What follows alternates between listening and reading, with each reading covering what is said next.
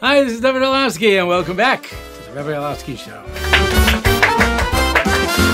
And whether you watch it with our friends over at Torah Anytime, or wherever you watch or listen to your podcast, as always, thank you for joining us as we get ready for Shavous.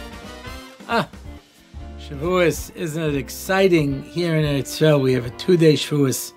Outside of Eretz Yisrael, you have a 3-day Shavous. What could be better than that other than open heart surgery? I'm just kidding. I'm not a big fan of 2 days. That's why I moved to Eretz Yisrael in the first place. But it certainly gives you a lot of opportunities.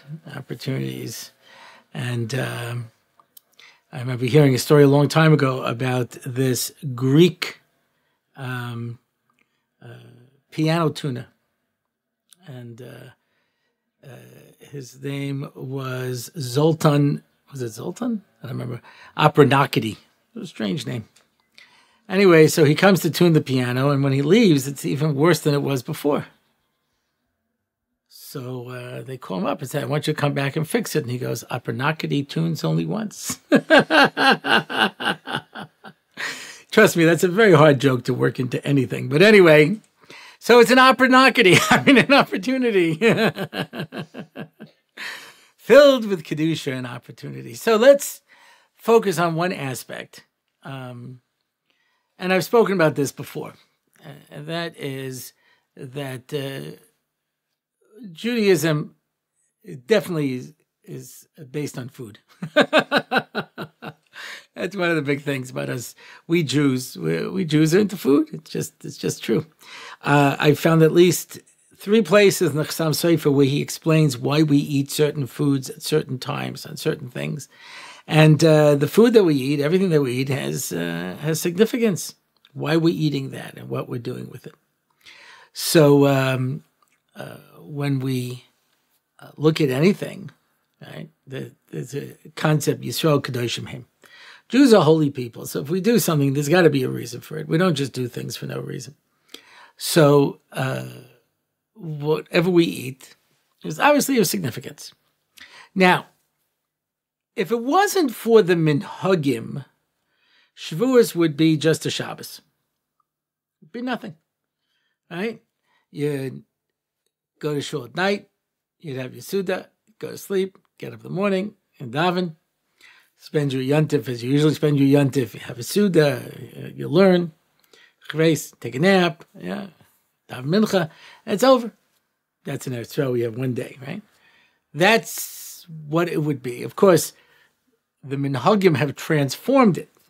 Tikkun Leil Shavuos, staying up all night, changes the entire nature of the day.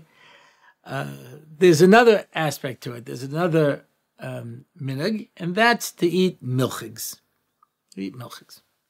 Now, there's different ways that this minhag is practiced. Some people actually do like the Ramah, where they eat a milchig suda, and then they bench, and they do kinuch and hadocha and wash out their mouth, and then they go for a walk around the block like the Erev Pesach Shabbos trick, where you have to make some kind of a break between your meals. Then they come back, and then they have a fleshig meal.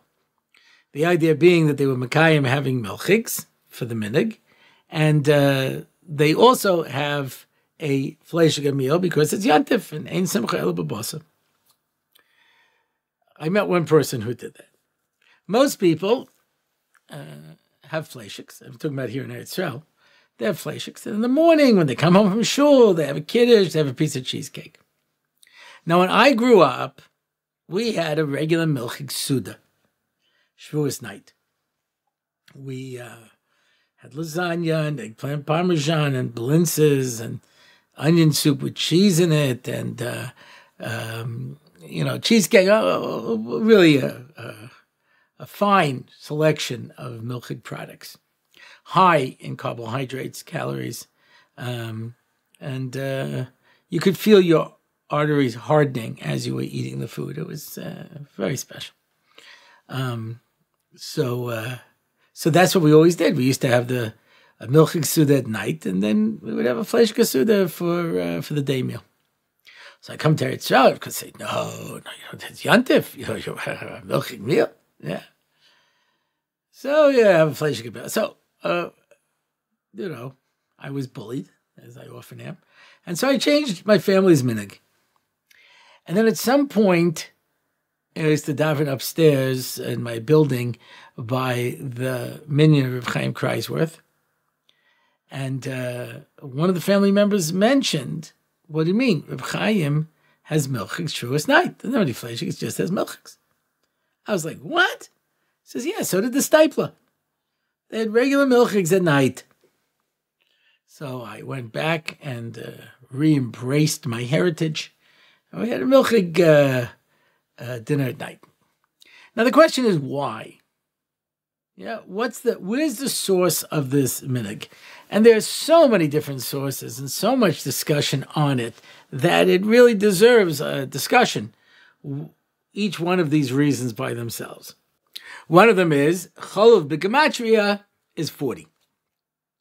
And just like it takes 40 days to get to Torah, milk represents that. And in fact, the Gemara says Torah is compared to milk.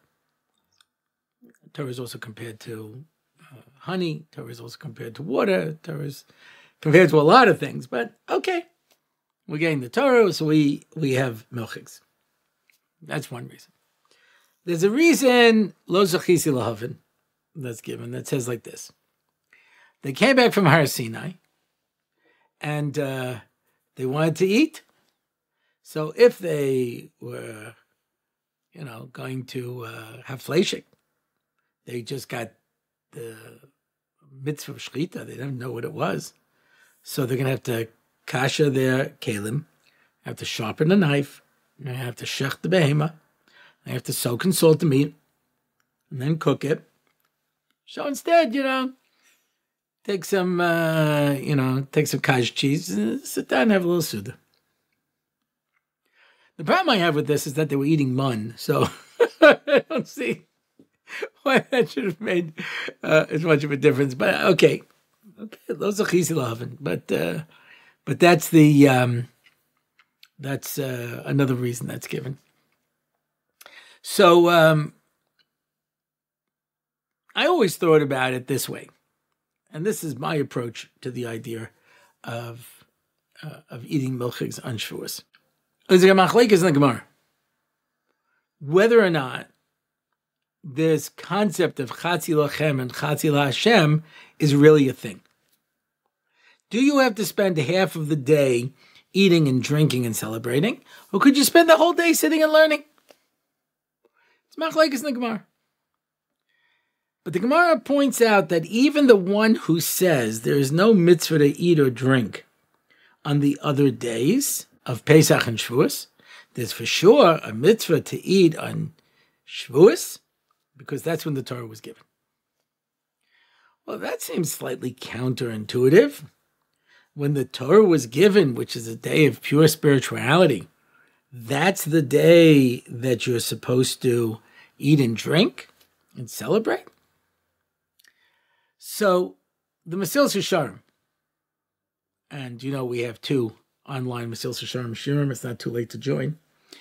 One is in Nikias and one is still in Zrizis. But at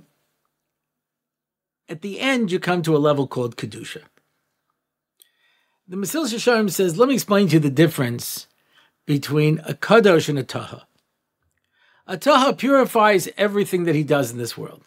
And whatever he does, he makes sure to remove the negativity of the Gashmias and leave only the essential amount of Gashmias that he needs in order to be able to function.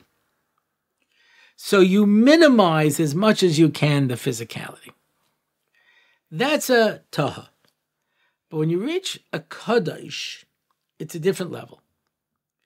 Because a person who is a Kadosh, and this is his Lashon, hu mikdash, hu mishkan, hu mizbeach. And therefore, there is no physicality. Whatever he eats is a korban being burnt on the mizbeach. Whatever he drinks is wine being poured onto the mizbeach as nesachim. There is no more physicality. The physicality becomes spirituality. The two of them meld together. That's the power of Torah.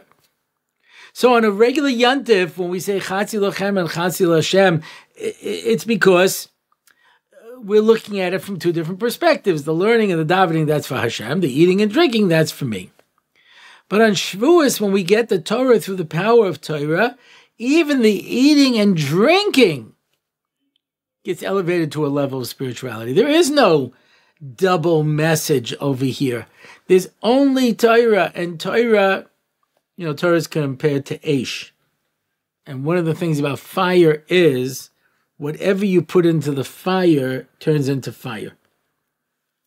Torah has that ability that whatever you put into Torah turns into Torah. It has to be real Torah. Not that you're compartmentalizing. On the one hand, I have my Torah. On the other hand, I have my physical pleasures. And they're two different things. But on Shavuos, where I go through 7 days, 7 times to take the entire world and purify it. And then on the 50th day, 50 is outside of this world. 7, this world is 6 sides and the point in the middle. And 7 times 7, I take every one of those facets and I complete them.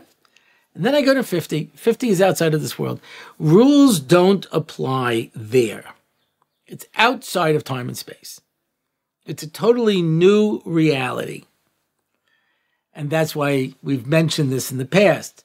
But the famous Chazal that says, before Kodesh Baruch gave us the Torah, he offered it to the nations of the world. So he says to Yishmael, you want the Torah? He says, what does it say? It says, lo signoif. He says, how can I accept that? The Torah says, per adam yad b'kol v'kol yad bo. The Torah says I'm a thief. He goes to Esav, says, what do you want do you want the Torah? He says, what does it say? It says, lo sirtzach. What do you mean? The Torah says, the Torah says I'm a murderer. How can I accept a Torah that tells me not to murder when the Torah itself tells me I'm a murderer? So it sounds like a good argument. And it is a good argument. The mistake they were making is that you think those limitations can never change. But when you accept the Torah, this is an amazing thing. Like Gemara in Yevamos, 2 times in a row, it asks a similar question. You have a mitzvah peer review to populate the world. So what if this non-Jew had children and then he converted? Does he still have to have children? After all, he populated the world. So Machlekes, Rabbi Yochanan says he's Yotzei, and Reish Lakish says he's not. Says Rabbi Yochanan, even non-Jews have a mitzvah peer review. And Reish Lakish says, you're right. But when a person is Megaya, they become a new person. All is erased. You start over again. There is nothing. You're a different person than you were beforehand. And so therefore, whatever you did beforehand doesn't count. And there's a similar discussion where it says, why does it seem that Gerim have more tsaros than regular Jews? Regular Jews have plenty of tsaros. We tell that to a person before they decide to convert. But it says, why does it seem that a non-Jew who converts has even more tsaros than a regular Jew? So the Gemara first suggests maybe it's because when he wasn't Jewish, he didn't keep the 6 Noahide mitzvahs properly. And so now we don't bother punishing a non-Jew because, give him whatever he has in this world. Who cares about Olam Haba? Now that he's a Jew, he wants to finish up the cheshbon. And the Gemara responds, no, you can't say that because when you convert, you become a brand new person. So I can't be held responsible for what I did when I was a non-Jew. That was a different person. So when Yishmael and Esav say, we are thieves and murderers, you're right, but if you accept the Torah, all bets are off. You don't have to be who you were, you become a new person. It transforms you into somebody else. And that's why, in order for Torah to work, you have to let go of all of your other past assumptions. And that's why people who go in and they say, well, I can't accept this. Or I don't think Hashem would say that. Now, I may not be doing everything, but if I say, no, that I'm not ready to accept, then you're not a ger. A ger who says, I accept 612 mitzvahs, but not 613, not a ger. You have to accept everything, whether or not you keep everything as well or not, but you have to accept it. A person has to say, yes, this new reality is going to become my reality. And that's a big challenge. But the Torah transforms things into something completely different. When a person allows the Torah to transform them, you can become a person of Kedusha. And you become a Mishkan and a Mikdash and a Mizbeach. You become an altar to Hashem, and everything that you do gets filled with Kedusha automatically. There's no more physicality. The line between physicality and spirituality has ceased to exist. And everything becomes Kadosh. Okay. Hierarchy of foods. What's important? Bread. Bread is called the staff of life. Bread is what you need to survive. The Gemara says, you're not a bar das until you can eat bread, wheat bread. If you can't eat wheat bread, then you're not an adult yet. You're not a bar das. So bread is essential. Meat. Somebody pointed out, if you just go with numerical halachas, the most halachas are about Shabbos. The next most is about Taras Mishpacha.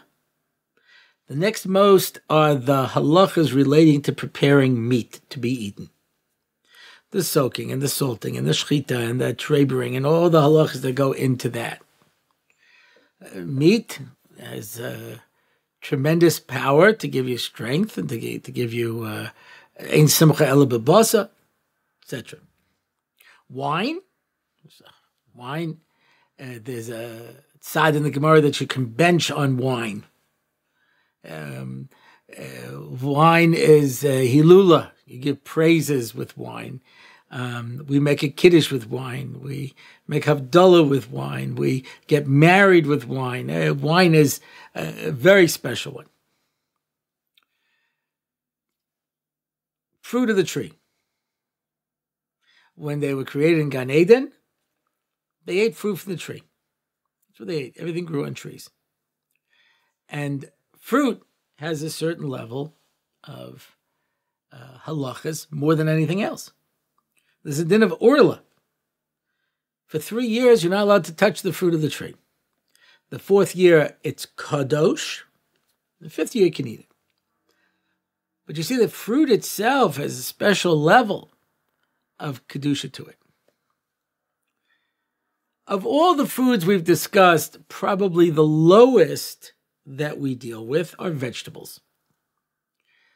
Vegetables have a din of trumas and maisa only midrabanan. Well, I'm excluding grain. Midraisa, truma and maisa only applies to the 5 grains, the grapes and olives. Nothing else as truma d'oraisa. All the other vegetables, we meiser it. There's no, it's not a concept of bikurim. Bikurim comes from trees and grain. All those kind of things are don't have that same status. Vegetables at least have something. There's only one thing that has no significance in Judaism, and that's milk. Milk, cheese, milchiks. When I was in South Africa, they don't eat milchiks. There's just no milchiks there. I landed in Cape Town, and they took me for breakfast to the pie shop, where they serve fleischiger pies, meat pies, chicken pies. It was like 9 o'clock in the morning. I said, "Do you have anything that's not fleischig?" So we have apple pie. Said, okay, I'll take a piece of apple pie. You have a coffee? Like, I guess I can make an instant coffee for you. And I said, "Do you have any milk?" It's like, it's a fleischiger restaurant. I can give you one of those little packets of powder. parva powder you could sprinkle in. It clumps up on the top, and it's an unpleasant drinking experience. It was one meal. I was there for over a week. There was only one meal that was milchig. It was a fascinating experience.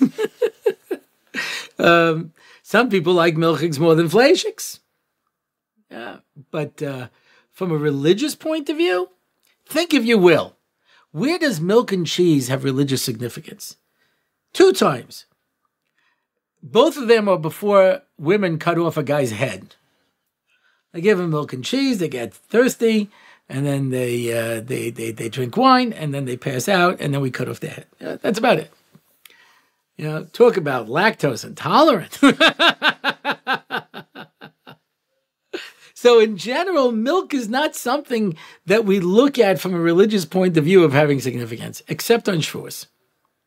Because on Shavous, even milchigs can be holy. Even that milk and cheese, which normally we wouldn't give any particular significance to, takes on a different level. There is one milchig dish that is described in the Gemara. It's called kutach. It's made with spoiled milk, moldy bread, and salt. And it was used as a very strong dip. The main reason it existed was to be able to create as many halachic problems as possible. It's milchigs, it's chametz, it's got salt, it's davar charif. What happens if it touches this, touches that? Kutach exists just to be able to warm the heart of a Pesach. I have to tell you, I never found that particularly attractive, but neither did I find brie. So could be that was what kutach morphed into, was brie. As Jackie Mason says, why do people eat brie? It's only status. Nobody likes the way it tastes. It's disgusting. So they say, we have to develop a taste. Where is it written that I have to be nauseous for 6 months till I develop a taste? Your sister-in-law, you have to develop a taste. She's family. Keen insight. But milchigs says no, but even the most humble milchigs takes on significance on Shavous. Even that can be lifted up. And I would like to propose that the reason we eat milchigs dafka on Shavous is to be able to show this significance. It could be another reason, because someone gave me a copy of an article that appeared in the Journal of Coffee Drinking. There's apparently a journal. I have the article at home someplace. They say that the minhag began around the same time that coffee became available throughout the Middle East. So Vaistas, the reason you eat milchig Shavuos night is so that you can have milk in your coffee. I assume that's it. It never occurred to any of the Mekubalim and Tzfas to get that parva powder and drop it in, and then it clumps up on the top. It's disgusting. Anyway, but it could be that's the reason. Yeah. In any event, however you want to look at it, there is this minhag to have milchigs, and like I say, whatever your minhag is, whether you're eating a regular meal, I have one neighbor eats milchigs both meals on Shavuos, only eats milchigs. And other people have fleishig both meals and just have a piece of cheesecake at the kiddush. Whatever it is, whatever the reasons are that will be meaningful to you. And I always say, you have to find a reason that makes sense for you, that works for you. So Mirza Hashem, we go into Shavuos, this much is clear. We're makabel the Torah, and the Torah has the ability to create a new reality for us, to remove all of our limitations, and to allow us to add kedusha, holiness, into everything that we do in this world. And now questions. Interesting, all of the questions were asked this week by Anonymous. Anonymous asks, is there a real future for Jews in America? I feel that we live in a time when there is not only a spiritual decline, but a spiritual decay. Something that is rotten deep inside. Everything might look nice on the outside, but there is clearly no passion and real devotion to Yiddishkiet. Can that change, or is there no real future here? Well, clearly there's no future, because everyone is supposed to come to Eretz Yisrael, and Mashiach is going to come, and this is the future. There's no future in America. I think I may have told this story during the Aliyah series.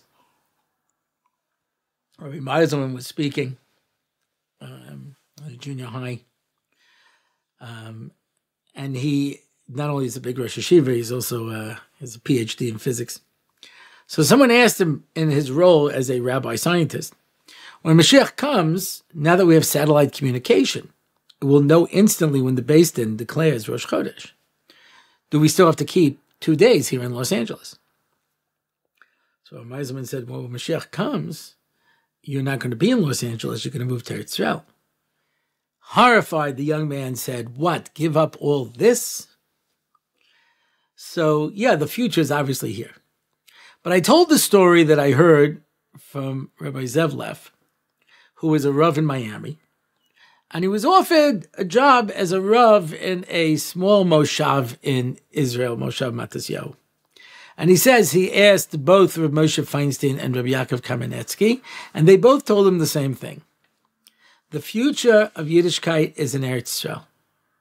And if you have an opportunity to get something, grab it. Don't hesitate. So that's what they said many years ago. I can tell you that I didn't travel much during Corona, but now when I go to America, it gets harder and harder to recognize the America I knew. And things are just falling apart faster and faster, as you describe it. So is there a real future in America? No. Whether or not a person can be successful there now under those circumstances that exist, like I say, with each year it gets harder and harder because the deterioration is happening so quickly. Anonymous asks, when a person leaves this world, it's nice if they can leave behind something that can inspire the next generation. This could be books, or in your case, podcasts and recordings, which will continue to influence people. You should be well and healthy and happy till 120 and live to see many more grandchildren and great-grandchildren. Amen. What else can a person leave behind in this world that will help future people? I would also like to leave something down in this world for even one person to be inspired by. I don't think writing a book is for me. I don't know who it is for. But do you have any other ideas? Elu told us, Noach ish tzadik haya. Says Rashi, told us Noach, and it says he was an ish tzadik, because there are two things that we create in this world, children and maisim tovim. So, if you invest in your family, and you invest in doing good things, not everyone is going to go and start a major organization, but everyone can help. Maybe you're the one who sets up the decorations, at the Sheva Brachas. Maybe you're the one who's a good friend who listens to people who need an ear. But the idea of leaving behind statues and great accomplishments, it's the Maisim Tovim and the family that we leave behind that ultimately HaKadosh Baruch Hu looks down and says, we left something in this world. So as much as you can do, work on being the best person you can be. Not everyone is zeicha to go out and build big organizations. I'm not. I always wanted to start a yeshiva. I never did. There's lots of things I wanted to do that I was never able to do. Anonymous asks, why did Hashem make teenagers so reckless? What use is there in that? And if you want to go there, why do they physically mature at the same time? It seems like a recipe for disaster and often is. There's an important idea.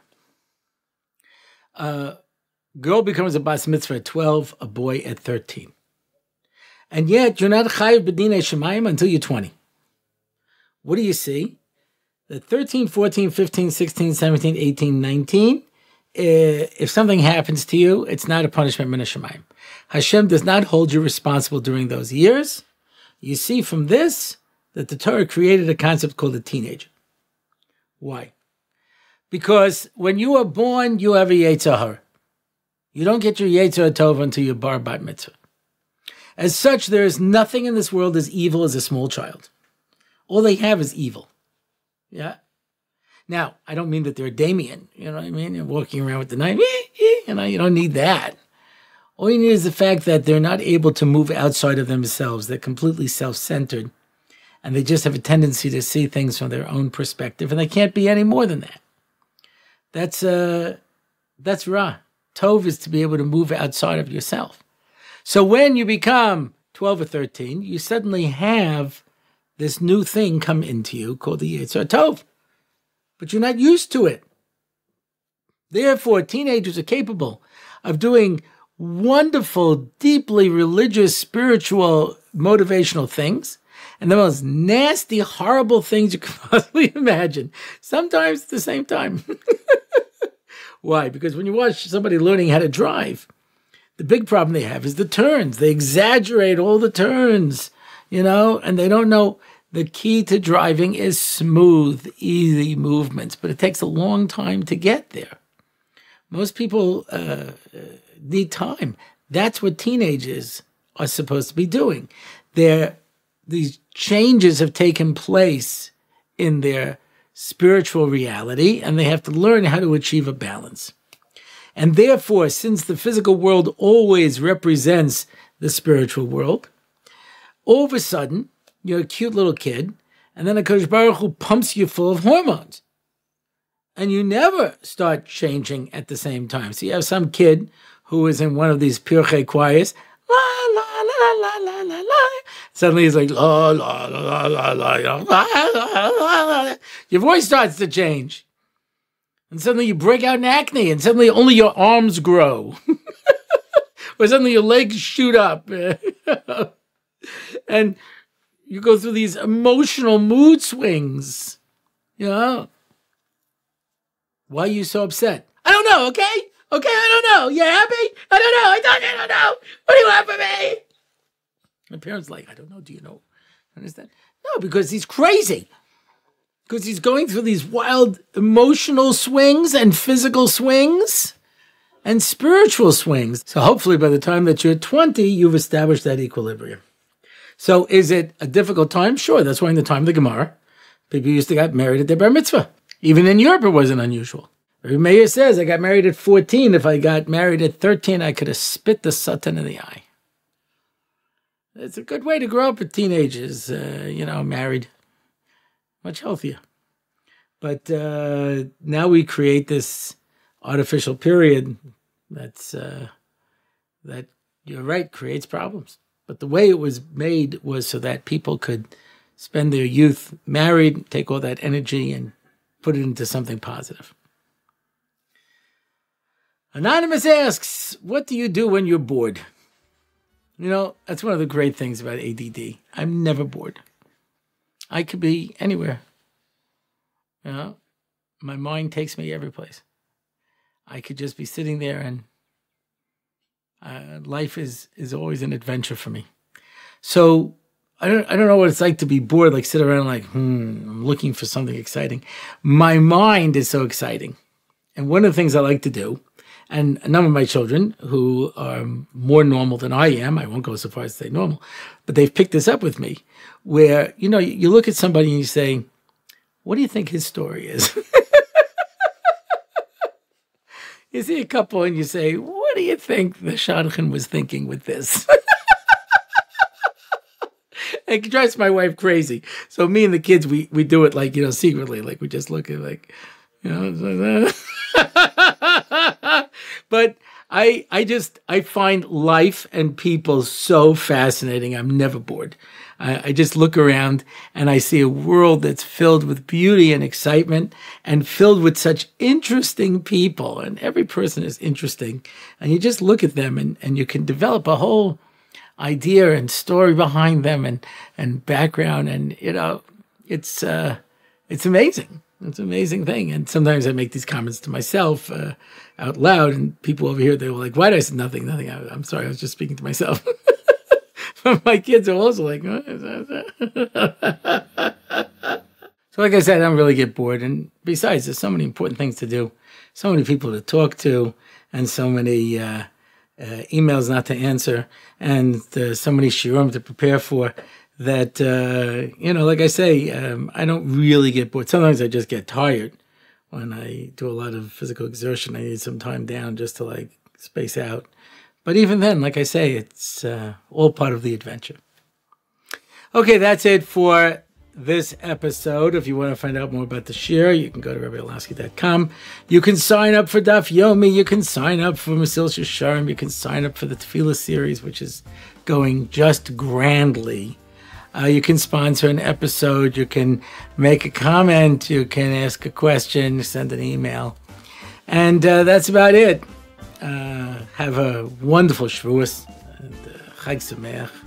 And until next time, I'm Dovid Orlofsky, and this is the Rabbi Orlofsky Show.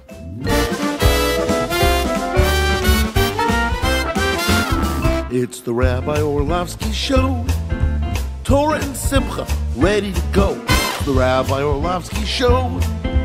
Knowledge and wisdom will help you grow. Lots of fun in every episode, and we don't have to rhyme. No, we don't. It's the Rabbi Orlofsky Show on RabbiOrlofsky.com. Torah anytime, YouTube and more. It's the Rabbi Orlofsky Show. Torah and Simcha, ready to go. It's the Rabbi Orlofsky Show. Till next time, till we meet again. It's the Rabbi Orlofsky Show. It's the Rabbi Orlofsky Show. It's the Rabbi Orlofsky Show.